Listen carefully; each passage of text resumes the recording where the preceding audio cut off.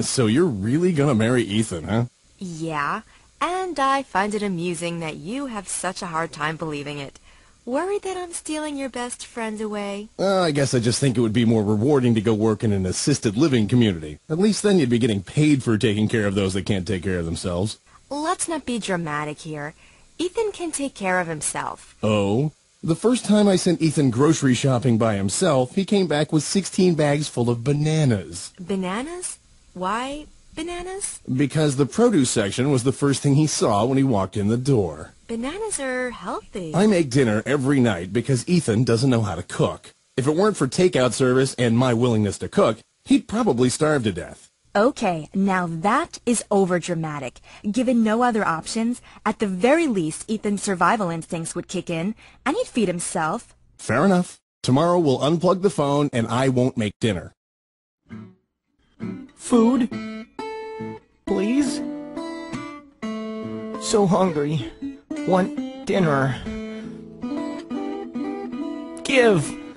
Damn it. Ooh, I can totally get you guys a bedpan for your wedding gift. Hello? Phone people? Please! I need food. So hungry.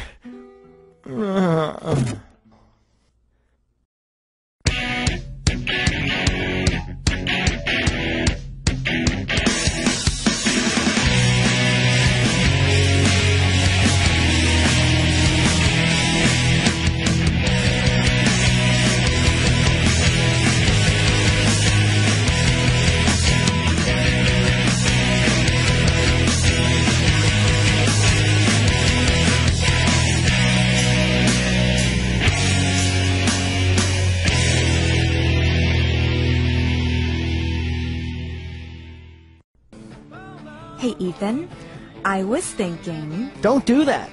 It takes you out of the gaming groove. No, I was thinking I'd invite a friend of mine from work over for dinner. Friend, food, cool.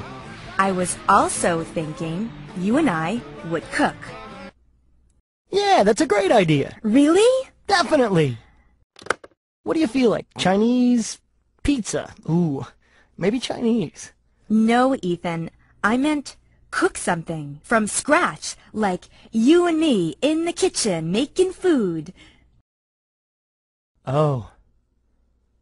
I cooked in the kitchen once.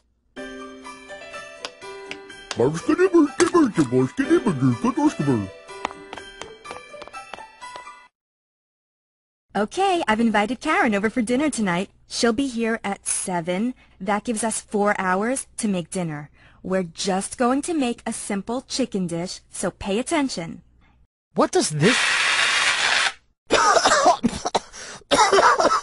What the hell, man?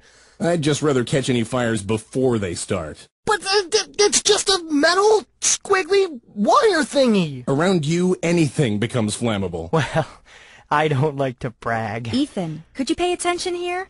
I think we're going to need all the time we've got. Aye, aye, Captain.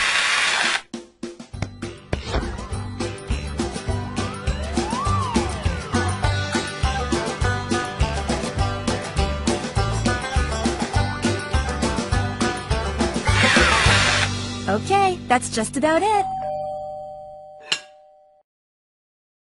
And this is my roommate, Lucas. Very nice to meet you, Karen.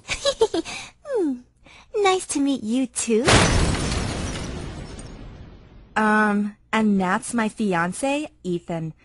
I'd better go check on him. Lucas, would you mind entertaining Karen for a moment? What was that noise? What noise? I didn't hear any noise. It was a TV. Okay. Take the chicken out of the oven. I'm gonna go set the table. Congratulations, sweetie. You've just cooked your first meal. Wow. I made this. I'm really a cook.